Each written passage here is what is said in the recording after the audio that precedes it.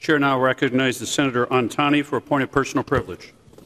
Thank you, Mr. President, for allowing me to rise for a point of personal privilege to recognize a guest in the gallery, Sitaram Kopaka and HSS members from across Ohio.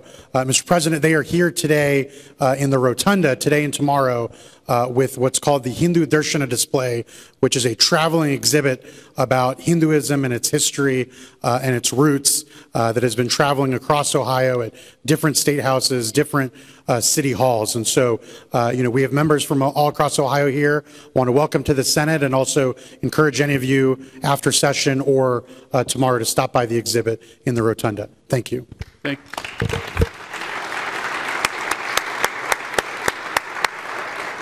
Thank you, Senator. Welcome to the Ohio Senate. Enjoy.